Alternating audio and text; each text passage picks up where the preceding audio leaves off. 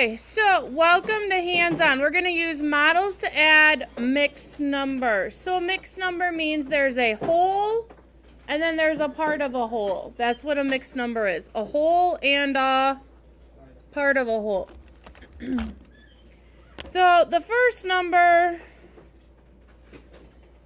is going to be yellow. So the first number is 2 1/3. So I'm going to color 2 wholes.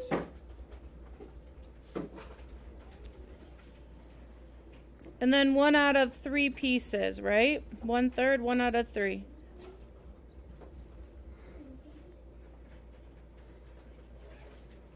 Oh, shish kebabs. I might have wanted to do it the other way. Might be changing the next one. The next number is 1 1/3. Yeah. I'm going to color in my 1 whole. And I'm going to color in my 1/3. I think I want the yellow, the second number next time. So what I'm going to do is we're adding them. So I'm going to cross this blue guy off.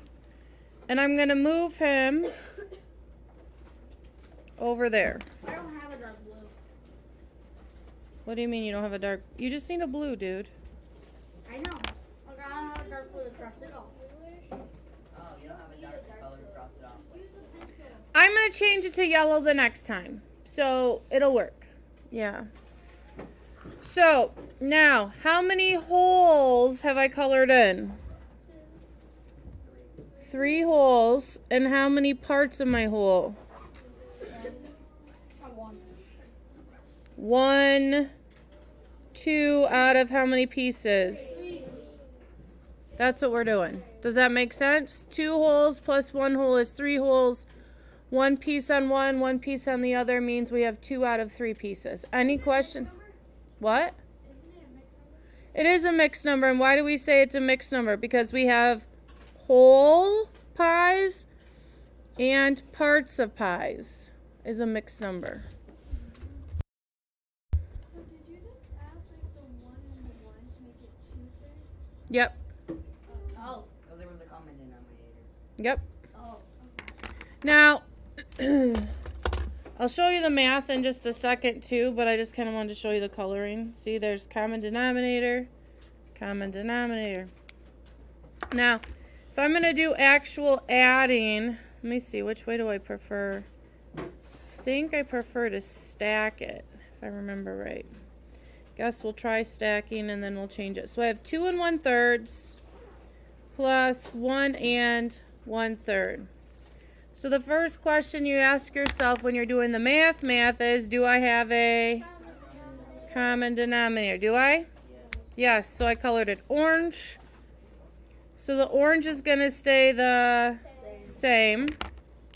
Would be 3.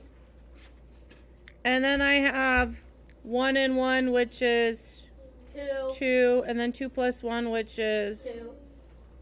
No, 2 plus 1 is 3. 3. Wouldn't you always add the fractions first? Yes. Good question. Why would you always add the fractions first? There might be a whole number. There, Fractions. exactly. So much like a decimal or much like you're always going to start with the smallest and then add them because if necessary, you'll carry going across, right? Good question. All right, so I'm going to turn the page. And I'm going to switch it. I'm going to put the yellow second. So blue first, yellow second. So blue is going to be 1 1/5. So I'm going to color this guy in 1 whole. Then I need to color in 1 out of 5. 1, 2, 3, 4, 5. So 1 out of 5. I don't really care where you put the 1 at. I just want to make sure you color in 1 of the 5. Oh. Okay? What? Wait, I'm confused. Wait, when you're coloring 5? You have 1 piece out of 5. Does that make sense? Yeah. Okay. The next number is 2 3/5. So I'm going to color in 2 holes. 1, 2. Now how many pieces in this next one do I have to color in? 3. 3 because it's 3/5.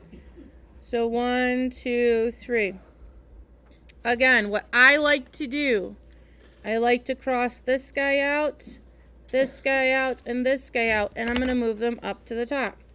1, 2, 3, because then it shows me exactly what I've combined. So this guy goes there, this guy goes there, that guy goes there. How many holes do I have? 3 holes. How many parts do I have? 4/5. Because it's Miss Richardson and I like to show you the math, we're going to do the math on the side. So I have 1 1/5 plus 2 3/5. So my first question is, do I have a common denominator? Do I? Yes. Yes. So I'm going to color them in orange. So what do I do with the fists? I just move them straight up down to the bottom. Nothing's going to change. Now I have 1 and 3. 1 and 3 are 4. 1 and 2 are 3 and 4 fists. Does it match? Mm-hmm. What? You're right. It cannot be simplified. It's in simplest form. Because you can't divide a number by, you can't divide the same number into 4 and 5. So if we were doing an improper fraction, yes. If you were doing an improper fraction, it would be 19/5. The way to find an improper fraction is my turn, right? Just. So there's 2 ways to do this. So you would say 5 times 3 plus 4. 5 times 3 is 15 plus 4 is 19, so 19/5. The other way I want to show you why it works is this. If I split this, if I split this into 5 pieces like this one, and I split this one into 5 pieces like that one, and this one into 5 pieces. Now, I would have 5, 10, 15. Look at this. 3 holes times how many pieces means I have 15 pieces, right? Yeah. Plus the 1, 2, 3, 4 means I have 19/5. We're not worrying about improper fraction. I'm just popping it up there because one of my friends said the way to do an improper fraction is, and they're not wrong, but we don't need to worry about that today. Let's look at number 2. The first color is going to be blue. I traded it because it's easier to move the yellow than it is the blue. So I have 2 holes and how many? 5, 6. 2 holes and 5, 6. We'll see. You know, eventually I do let you try them.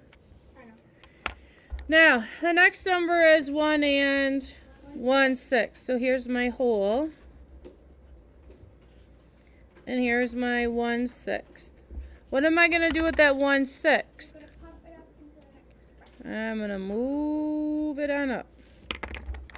There's exactly 1 spot left. Yeah, I'm just going to cross off the 1 piece because I mainly want to make sure you guys see the fact that I've used it, right? All right, so now, how many holes do I have? 1, 2, 3, and this one is now a hole. So this is 4 holes. What? Is that from, I actually put like instead of like I didn't put the yellow like where like there's the actual space at is like I put the yellow right next to it. It's one of the pieces of pie or something. Bring it here, I want to look at it. So then you would have 2 and 5/6 plus 1 and 1/6. I want you to try to add those on your own. I actually put it like right. If you put it here, that's fine. Okay. Because you just needed 1 out of 6 pieces. Yeah. And then you moved it up here. That's exactly fine. Okay. Thank you for asking. Yep, stand up when you're done. So what you would have done, go ahead and take a seat. I'm going to run through it really quick. No. Who said no? All right, I'll give you a minute. So one of my friends said, Miss Richardson, this doesn't make sense. So I said, did you use your colors? And they said, nope. Do the colors help? Hopefully. So, do I have a common denominator? Yep. So I'm going to move my common denominator straight down. My common denominator is going to be 6. Then I'm going to add my top. 5 plus 1 is 6. And then I'm going to add 2 plus 1 is 3. Here's the trick. I know 6 over 6 is 1 whole. So I need to say 3 plus my 1 whole means I have 4. Does my 4 match my 4? Yes. Does that make more sense? Yeah. Hands on your head if you got that one 100% right. Fantastic. Let's try number 4. So, Skedios. Skedios. So first you're going to look. Do you have a common... Oh man, so now I need to figure out how to get my common denominator. If I look at 3, if I factor tree 3 and 2, 3 is 1 times 3, I would circle my 3. 2 is 1 times 2, I would circle my 2. I would yellow them both. Do I have anything in common between the two? No, so then I would need to pink it, right? Or red it, but I'm just going to say pink for my purposes. So, 2 lines, 2 pinks. So I would put 3 in the first line, 2 in the second line. 3 times 2 is 6. So 6 is going to be my common denominator. Are either one of those common denominators? No. So I'm going to put 6 here. 2/3 has to equal something over 6. 1/2 has to equal something over 6. 3 times what is 6? 2 times 2. Whatever I do to the bottom, I must also do to the... 2 times 2 is 4. Now I'm going to do the same thing with this one. 2 times what is 6? 3. You said, wait, what? I said 2 times what is 6, not 2 times 6. 2 times what is 6? 3. Whatever I do to the bottom, I must also do to the... 1 times 3 is 3.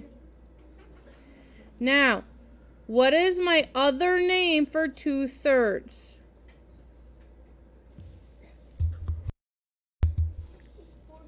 4/6. What is my other name for 1/2?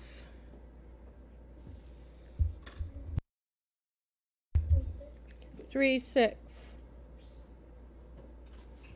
So now I have, and I'm going to color this blue, otherwise I'm going to lose my number. 2 and 4/6, and 1 and 3/6.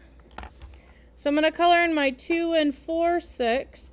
There's my 1 hole, 2 holes, and I need how many? 4 out of 6, 3, 4 out of 6. My other one is going to be 1 hole and 3 out of 6.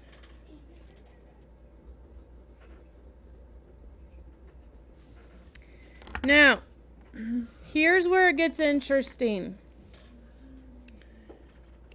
Can move this guy here. That's 1 of my 6th. And when I move him, I'm going to cross him off. Boop, boopy doop. I can move him to there. When I move him, I'm going to cross him off, right? Yeah. Do I have another spot to move my last lonely guy? No. No. So can I move my last lonely guy? No, I cannot. So let's count how many holes do I have. I have 1, 2, 3, 4 holes, and how many leftovers? 1 out of 6. Now I'm going to do the addition on a sticky note because I didn't have you guys get paper. You guys can do it on paper later because I am quite frankly out of room on my paper. So I have, and we've already changed my denominators to be common. So I have 2 and 4/6 plus 1 and 3/6. Coloring in my denominator orange because they're what? Same. Common, right? Yeah. Now I'm adding 4 plus 3 is 7. 7. 2 plus 1 is 3. So I have 3 and 7/6. 7/6 means, uh-oh, I filled it over the top, right? Yeah. So I have to take a hole away. So I'm going to minus a hole from my fraction, and I'm going to add a hole to my whole number. 3 plus 1 is 4. Now, 7 minus 6 is 1. And I'm going to keep my same common denominator. So 4 and 1/6. It gets slightly messy, I'm not going to lie. But, do you see them? Does the math make sense? I filled up the whole pie. It's probably people being silly. Like trying to, have you ever like had pie at Thanksgiving? And there's like 2 pieces of pie in this pie pan and 3 pieces of pie in that pie pan or something like that. And they decide to move the 2 pieces of pumpkin and put them next to the apple. Why would they do that? That's my question. Why do they decide to do that? I don't know, it's just gross. I'm not going to lie. Question. I have a better way to do a number for you. You should move the 3 from the blue 3 to the yellow 3 because then it would be equal whole.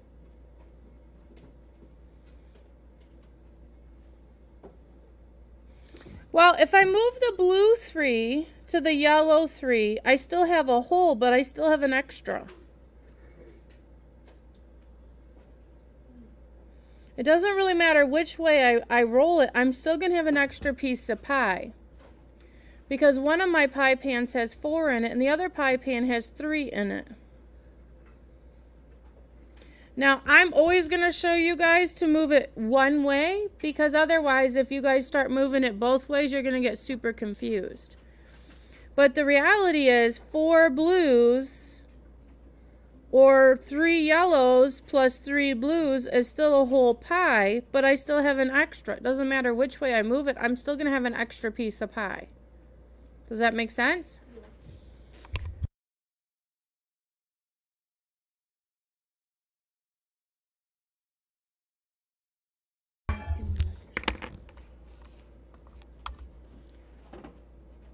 So I'm looking at number 5. Number 5 says, the first question is, do I have a common denominator?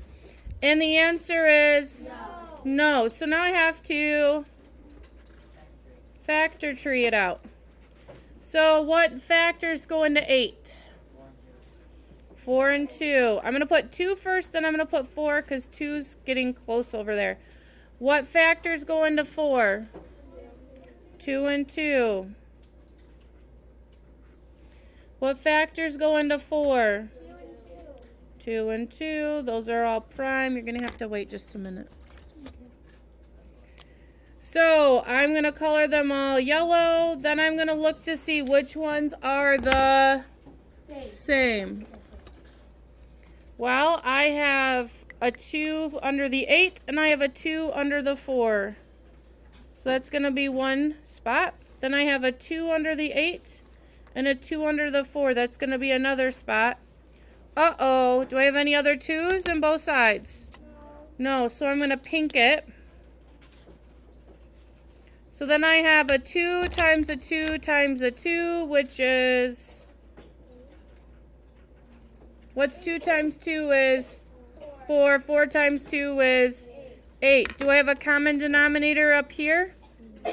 Yes, right there is my common denominator. So now I need to find a new name for 1/4.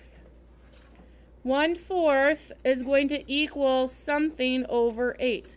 4 times what is 8? 4 times 2. Whatever I do to the bottom, I do to the top. 1 times 2 is 2. So my new name for 1/4 is 2/8. Do I have a common denominator now? Yes. So now I'm going to color my first one in blue. So I have 2 holes. And I have 7/8.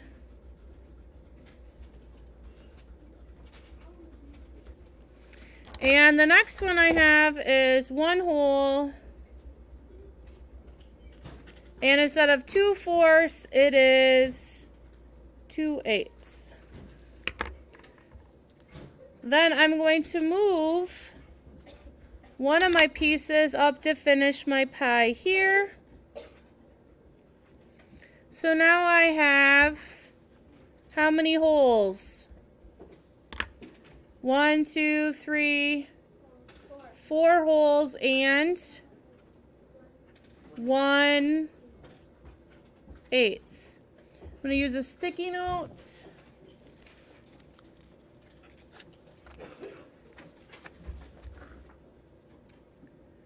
And I'm going to add it. 2 7/8.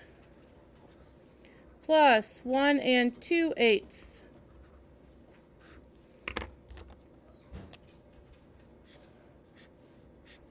My common denominator is going to be 8. 7 plus 2 is 9.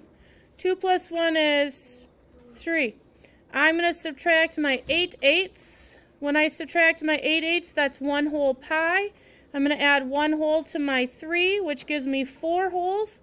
9 minus 8 is 1/8. Any questions for me? I don't know regrets. I took a shower at 9 o'clock last night, and my hair wasn't fully dry. So when my hair touched my eye, it hurts. Yeah. Are you okay? Yeah. All right.